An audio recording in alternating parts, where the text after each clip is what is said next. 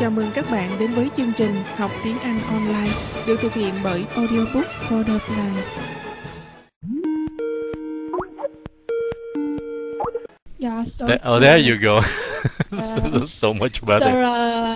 So have you seen my status in Skype yet? Status in Skype. Ooh, let me see. What? You mean your message in Skype? No, my status. You mean your status. profile in Skype hả? No, cái status đó. Ủa, không có thấy. Status. Let me see. Yeah, status. Thủ đô sao mà nóng quá đi hả? Ở trên cái chỗ. Yeah. I like that. I like that. It's from a song. Oh my God, it is so hot in here. Yes, yeah. Thời tiết lại nóng quá đi. Okay, forget. Alright. Very nice. Yes, it is hot. It is hot today. Yes, Yeah. I have just joined in a activity in the English Center, and I have just come back home. Oh, okay. So I have just joined. I have to join an activity. Okay, at an English center. Ah. Yes. Oh, it's very nice. Well, what was it? We are going. So we are so. We are taking a challenges. English club? Club, huh? Club or center? Okay, sorry. Okay. Center. Oh, center. Center. Okay. We are taking a challenges to being a vendor. Let's take. Okay. So we are taking challenge, right? Yes. Okay. A challenge to being. Okay, we are taking vendor. we are taking a challenge to be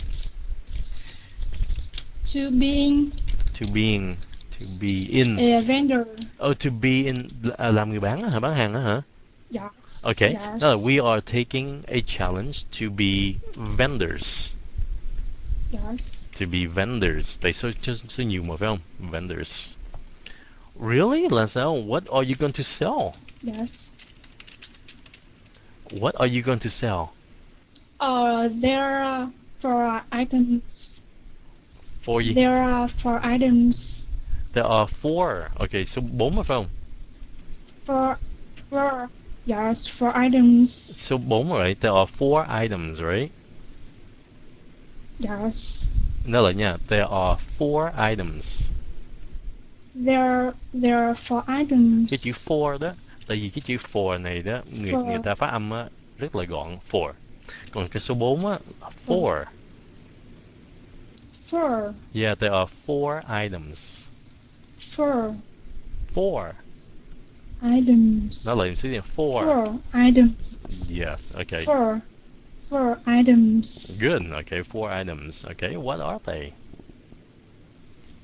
There are a can of Hanoi beer, bánh cuốn, and really? postcard. Can of Hanoi beer? Yes.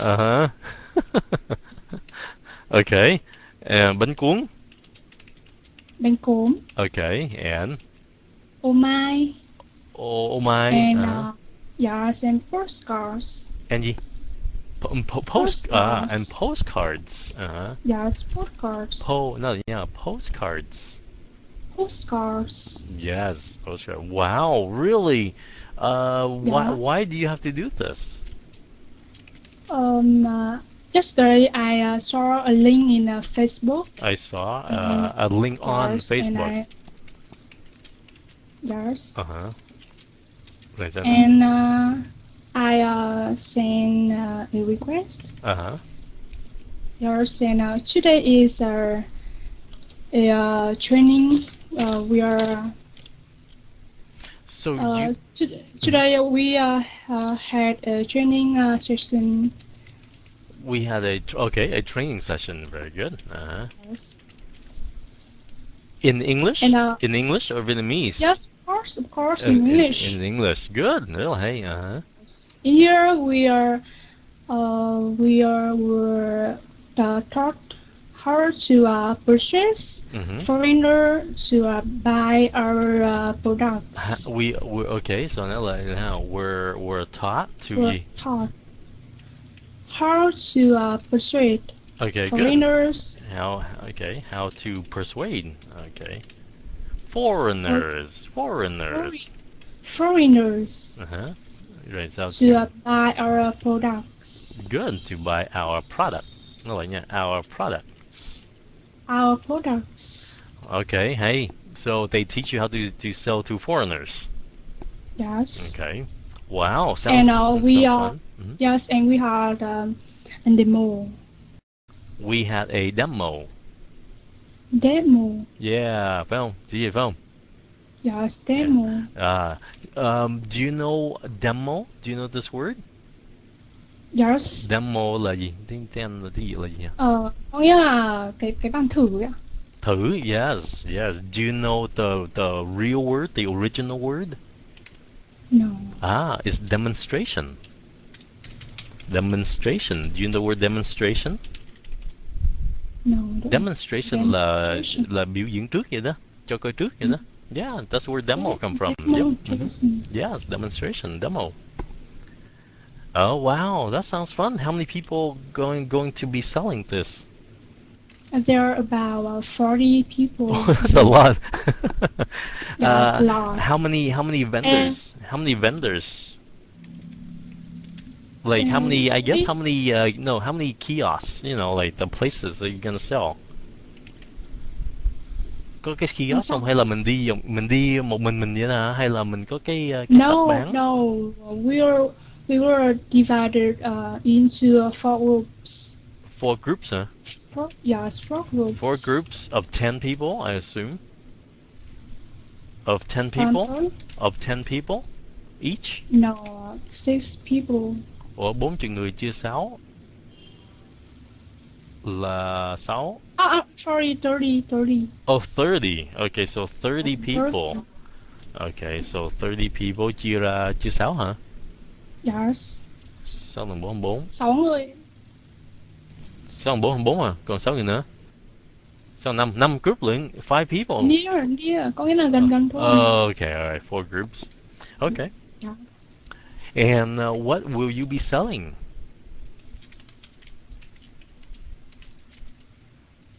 Selling? Yes, what will you be selling? For items.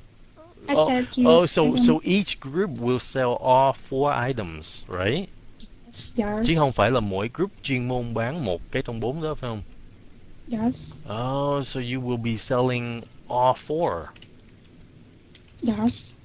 Oh wow. So vậy vừa làm bánh cuốn rồi vừa postcard. Bánh cốm, bánh cốm, không phải bánh cuốn. Bánh cốm hả? Bánh cốm là bánh gì vậy?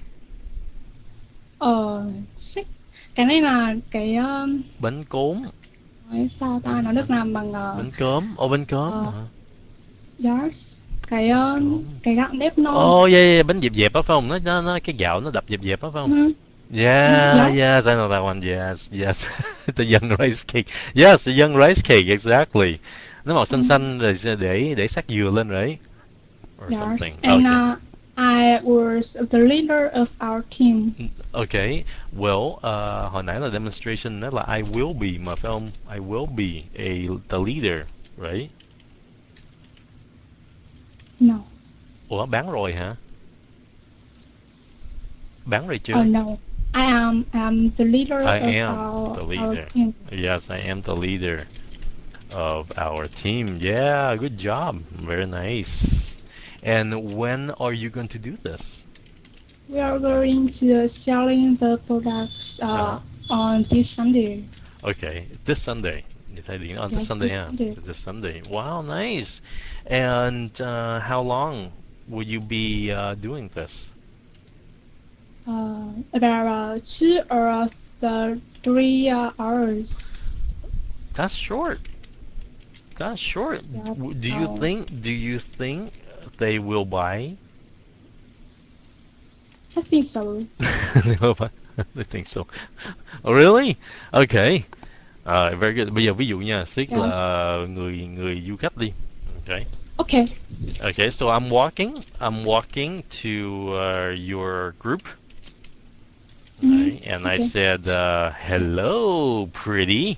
Okay, hello. Yes. Right, and excuse me, handsome guy. Would you do me a favor? Okay, so will you be, wow, okay, train đã vậy. Will you do me a favor? Will you do me a favor? I say, sure. What is it? Yeah. My name is Diệp, and I'm learning English through experiences. My gì? My name is Diệp. My name is gì? Diệp. Oh, Diệp hả? Ôi, Xích quên tên của em rồi à? Your name is Diệp. Oh, Diệp. Diệp. You said Diệp. You said, I thought like Diệp. You said Diệp. Okay. No, Diệp. that's not. Oh, okay. Yes, my name is Diệp. Nói rõ nha, tại vì người nước ngoài họ không có hiểu cái đó. So my name is Diệp. Không có phải Diệp. Hả? Diệp hả? Diệp mà đâu có phải Diệp đâu. Ủa vậy phát âm sao? Chỉ đó phát âm. Bộ người miền Nam mình nói là Diệp. Oh my god. Okay, my name is Z. Z. Okay, Z. Okay, Z. Tại miền Nam mình nói là Diệp. Okay, là Diệp. Okay. Okay. I'm learning English through experiences. Okay, good. I'm learning English through experiences. Good. Yeah, saying we are taking a challenges of being a vendor. Okay, so good. Could you? We are taking a challenge of being a vendor. Okay, could you gì? Could you please spare a few minutes for us? Good. Could you please spare a few minutes for us? Wow, very nice. My son said, sure. Okay.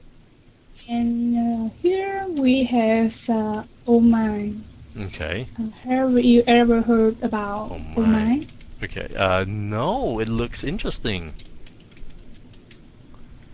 Looks interesting. What is this? Is this a food or what's that? Yes, Oh My is challenge food. Oh, okay. All right. So Oh My. And then what Oh My is food. Is a food. Yeah, it's a food. Yes, food. Right. Very good. It tastes sour. It tastes sour. Sour. Nó là nha, sour.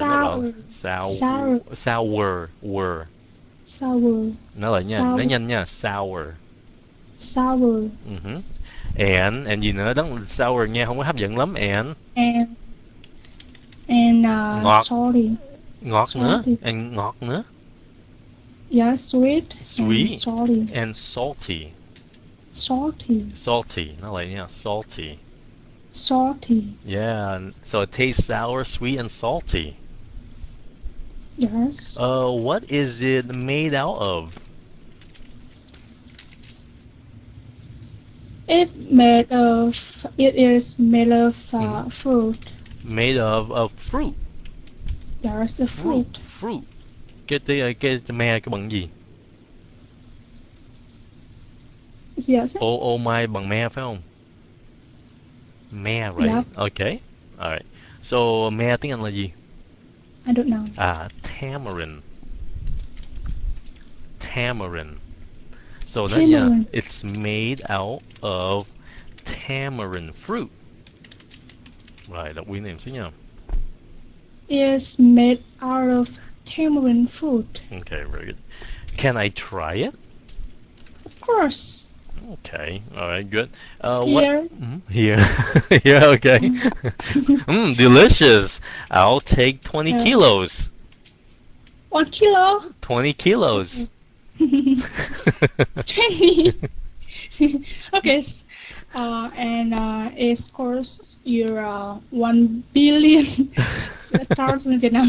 All right. Giàu to luôn. Okay, what else? 20 billion.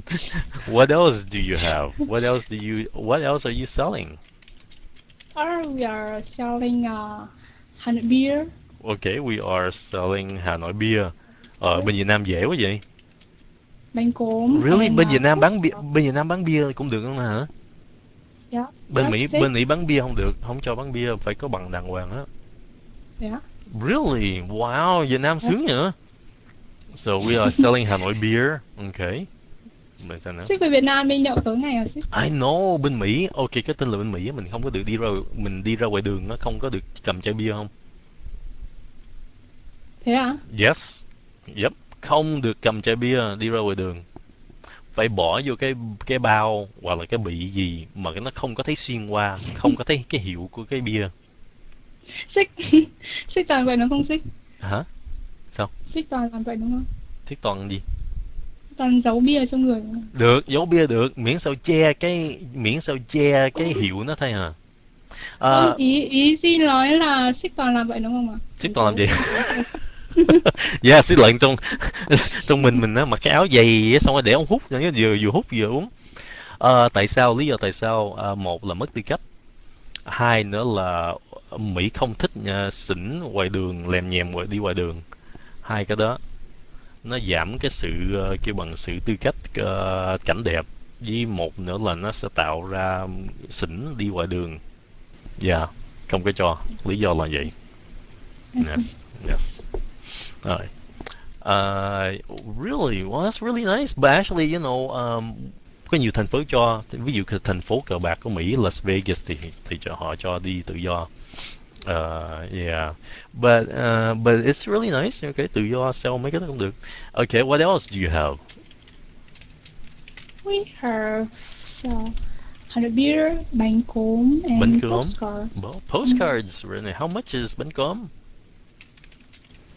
Bánh cốm it cost 40,000 Việt Nam đồng. 40,000. Okay, so 40,000 Việt Nam đồng. Very nice. Okay. And so, what are you going to do with the profit? Profit. What are you going to do with the profit? As you know, there are four groups. So the champions, they take on profit. The champion will gì? Take on the profit. Really? Cái hội nào thắng họ lấy hết tiền luôn hả? Yes. Đừng có cho họ lấy, là như mình nhí bớt, mình nhắc bớt. Bán được 100.000 mình nhắc được 40, mình đưa 60 thôi. Chơi xấu đấy Xích. Đây là phải Xích phải nói gì là cố gắng để cho cái team của Di trở thành champion chứ sao Xích lại dạy Di thế? No, nếu mình thua vậy đó mình nhắc thôi. Xích dạy xấu Di nha. Phải cổ vũ Di để cái team của Di là champion chứ. Okay, I know you will be champion. Okay. Right. Biết sao thắng không? Sao? Một á, Di là đẹp quá đúng không? That's right. Bữa đó Di mặc đồ áo dài hoặc là bất cứ cái đồ gì đẹp lên right. Cái xong cái đứng đó, cái xong cái nói chuyện, cái nhìn vô cặp mắt của người nước ngoài, cái xong họ mua hết rồi.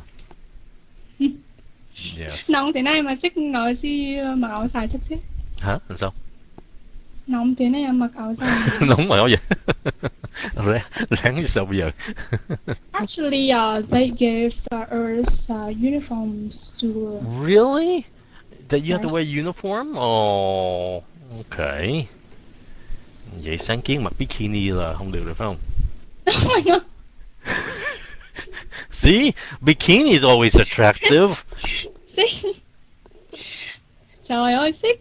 Yeah, bán bánh cốm mặc bikini. Xích đang định nói vậy đúng không? What? Nếu mà Di không nói mà they gave us uniforms là Di định nói là Xích định nói Di mặc bikini. Right, exactly. Well, một là áo dài, hai là bikini, you know. It's one of those things. You'll be perfect. Tại Mỹ nó có bikini car wash. Bikini car wash, Mỹ có. là mấy cô mặc áo bikini không rửa xe cho mình á. Really? Yes, có nhiều nơi có bikini car washes. So have you ever tried? Chưa, hồi đó thì chưa biết, không biết á, mình chưa bao giờ biết á. I think that you should try. Yes, I should. All right. Very. Yeah, so that you can get a girlfriend. Get a girlfriend? I don't think so. Really? Why? Not a bikini car wash. No. Yeah, so mình ngồi trong xe đó, những cái cô bikini mặc đồ bikini cái lại cái xong cọ vào kiến xe mình rồi họ rửa and stuff, you know. Bữa sau Xích ơi, Xích có ý kiến thế này, bữa sau Xích đi làm cái video ấy, Xích đi tới đó xong rồi Xích làm cái video cho mọi người xem. The video xem. Yes, I should do that. Yes. Đảm bảo mọi người level tiếng Anh lên vù vù. Nhiều khi học xong rồi quên hết luôn nữa, không có biết nãy giờ học cái gì luôn á. All right, very cool. Thank you for talking to me, Yi. On Monday, I hope to talk to you and see how it goes or how it went with your challenge. Of course, and Sig, I want to tell you, I think that is a good news that yesterday I applied to your company and I did my interview. Oh wow! Quite well. Really? So they interview you? Yes. Very nice. And I'm waiting for their call. Very good. Yeah, I think you can do it. Yeah. Very I nice. hope so too. Did they interview you? Is this a Vietnamese company? They interview you in Vietnamese? Any English in here? Yes. That was an English interview? No. Oh, just Vietnamese. Okay, all right. But I hope you get the job. That would be so nice. Yeah, thank you. Yeah, all right. Good job. Hopefully they accept you. Yes, and tomorrow I'll take my younger sister around. Yeah. My grandmother, she is going back my hometown tomorrow. So she's going back to your home? Oh, so she's feeling better now? Yes. Oh, that's very nice. I'm happy to hear that. Yeah, thank you. Yeah, good. Yeah, well, yes, you did a good job taking care of her. Yes, thank you. Yeah, oh my God, that's very nice. All right. Thank you for talking to me. So yeah, bye. Thank you. See you on Monday. Yeah, okay. Tell me how it went on Monday. Okay. Okay, bye. See? I think that can I ask you for a record? I don't think that on Monday I can raise my hand. Okay, yes, red card Monday. Thank you. Bye. Thank you. Bye.